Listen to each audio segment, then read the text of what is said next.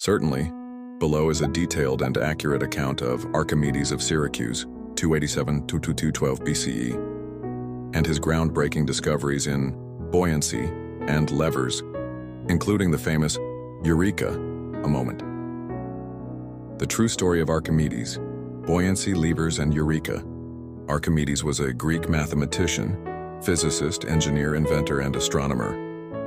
Born in Syracuse, Sicily, then part of Magna Graecia, in 287 BCE, he is widely regarded as one of the greatest mathematicians of antiquity, alongside figures like Euclid and Newton. The Golden Crown and the Principle of Buoyancy, the Eureka story.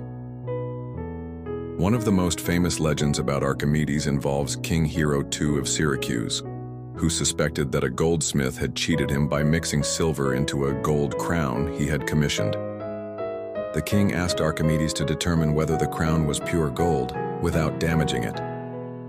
Archimedes struggled with the problem until one day, while bathing, he noticed that the water level rose as he submerged himself. Realizing that the displaced water was equal to the volume of his body, he had a sudden insight. A pure gold crown would displace less water than a silver-gold alloy, since silver is less dense. By comparing the crown's displacement to that of pure gold, he could test its purity. Overjoyed, he reportedly ran naked through the streets shouting, "Eureka!" Greek, Eureka, I have found it.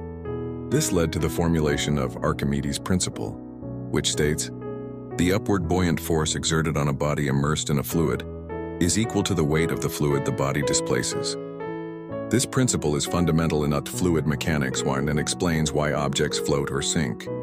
Another of Archimedes' major contributions was in mechanics, particularly his work on levers. He famously stated, "Well, give me a place to stand and I shall move the earth," implying that with a long enough lever and a fulcrum, even the heaviest objects could be moved with minimal.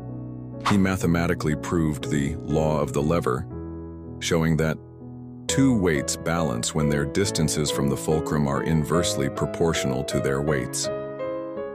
This principle became foundational in engineering and physics.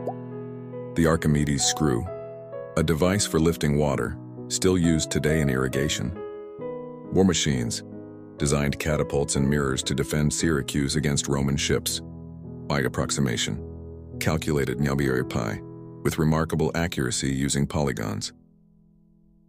Hydrostatics established early theories on fluid pressure. Archimedes died in 212 BCE during the Roman siege of Syracuse.